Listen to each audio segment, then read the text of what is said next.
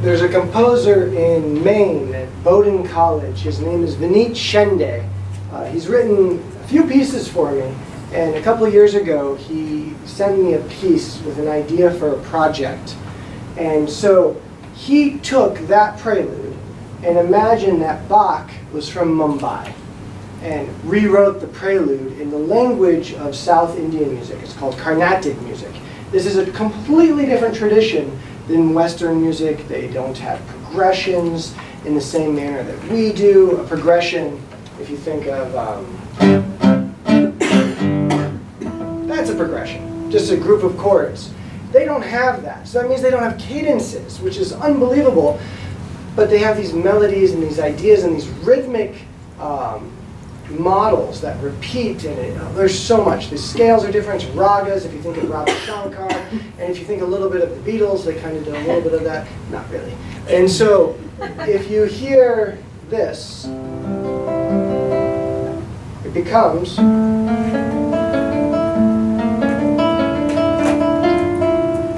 So you hear a little bit of Bach, but it isn't Bach. So Vin sent me this piece, and I love the idea, and I've since premiered 3, so I arrange the Bach, and then I play his. So you get Carnatic Prelude number 1 after Johann Sebastian Bach, and you may hear some Bach, you may hear something else. That's totally fine. I won't judge you, and Carnatic Prelude number 1.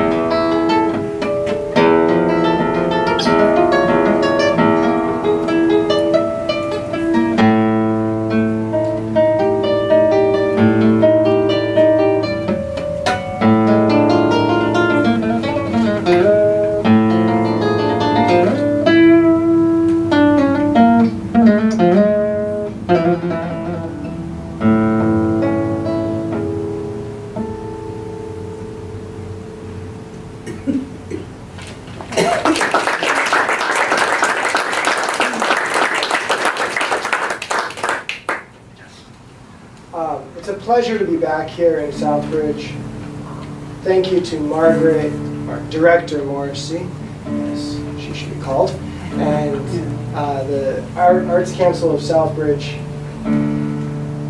It's always special to return here and see many friends and people. I must have played here at least a half dozen times over the years, and so it's neat to see people and how everyone changes but stays the same. It's just great. So Alan Hovhaness is actually a local composer. He's from Somerville, Massachusetts. Arlington, Somerville, and that's by Boston. Not quite local. And but he was also an extremely famous composer, actually. The BSO performed his music, and he then went to Seattle and finished his time in Seattle. He loved nature and was a very spiritual person, with trying to bring different sounds together. So there's recordings of whales with orchestra. It's quite a beautiful piece. This is a little piece of his that you would think would be written for flute because it's called Mystic Flute. It's actually written for piano. And I know, don't ask me. He's Armenian, I don't know. And, but it's a great little piece, and I took the piano piece and put it on guitar, and so I thought I'd share it with you. This is only the second time this has ever been performed, so pat yourselves on the back. You're in a very adventurous group of people. Yes. So this is Mystic Flute by Alan Hovhaness.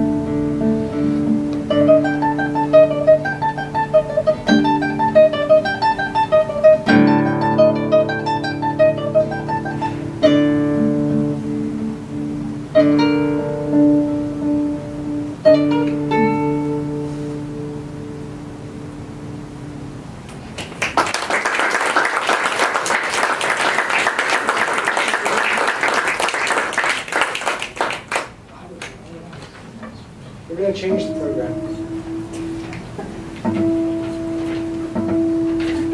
I didn't say tear it out. Go ahead, tear it up. This is a tango. We're going to skip the next piece, come back to it. This is Tango en Sky by Roland Dion.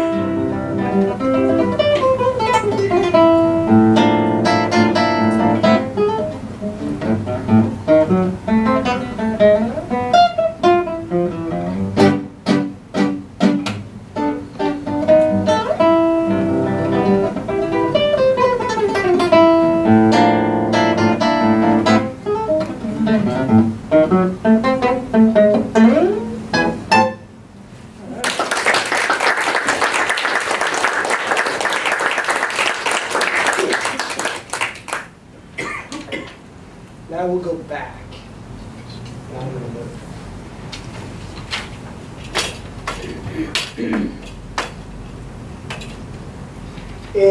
2010, no, 7, in Southbridge, when I was living here, yes, I lived up the street.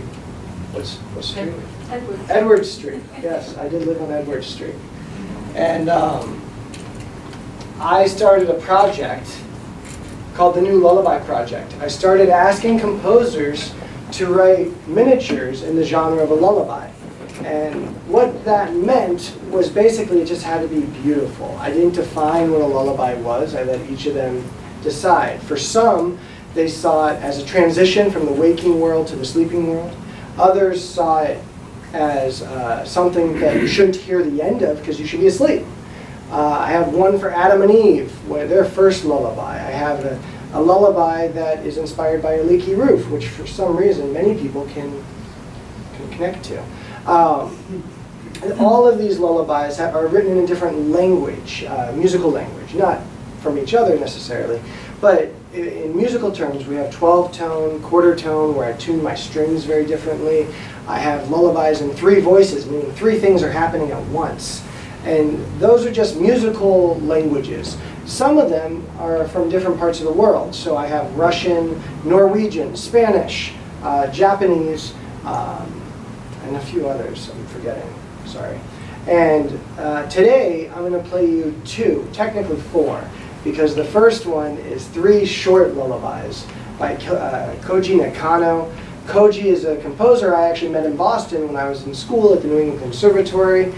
He was there as well, and this was commissioned by the International Festival of Arts and Ideas. It was premiered there in New Haven in June, and I approached Koji and asked for a lullaby and told him the basics of it, and he sent me these, and these are inspired by a work, a chamber opera that he's writing called The Spiritual Forest. They're much more, I'd say, spacious. They're quiet. It's a lullaby. And the first movement is called Oyasumi, which means good night. The second one is Koro Karaka, Doko, Doka Karaka, from where, and then Arigato is thank you. And they're all quite different, so I'll just play each one of them back to back. So this is the first performance in Southbridge, so turn on your hearing stuff. I didn't mean AIDS, I meant like Superman hearing. Wow, I saw some eyes roll. Okay. 3 lullabies.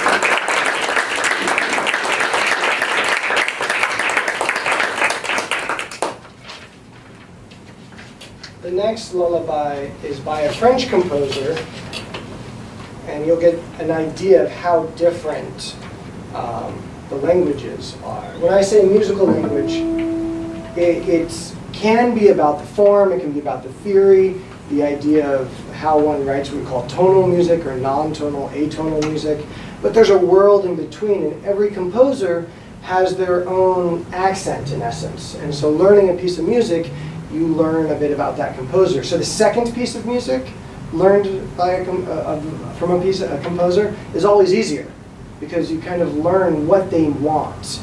And it sounds kind of funny, but I think this is also one reason why we hear a lot of the same classical music. Once you've played a certain piece over and over again, it's really easy to pick up another piece by that composer. And so as an artist living in the 21st century, like yourselves, I think it's important that we hear art from the 21st century. So I'll keep doing this. Hopefully, just think of it. If you fall asleep during this portion of the program, I've already succeeded. So enjoy that. Roger Hahn is a composer who is based in northwest France, in Brittany. I met him through my guitar builder, who's also French.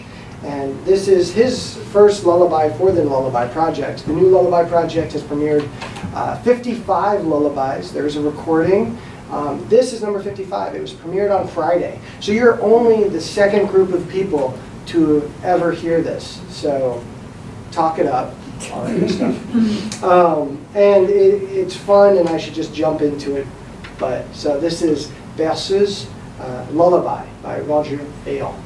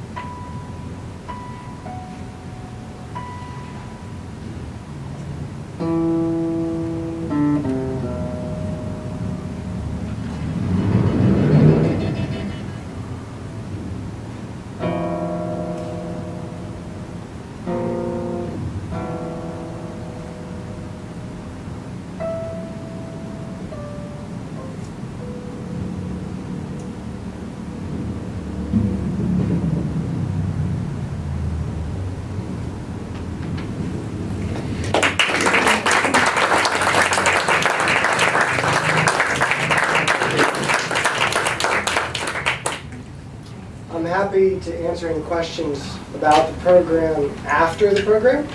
I did hear some sighs, and I hope that was good, like just breathing out, relaxing. I figure we all need a little more sleep. So this next piece,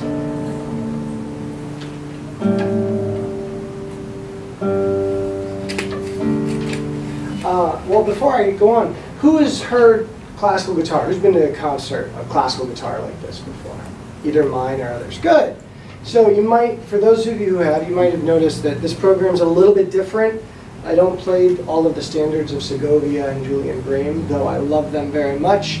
They do a great job, and so I'm doing something else. Except for this piece, this is a standard. This is actually written for piano, if you would believe.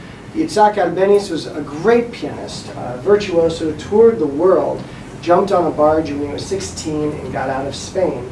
But his writing was so Spanish. He was part of a group of composers that would look towards nationalism and look towards folk music for inspiration.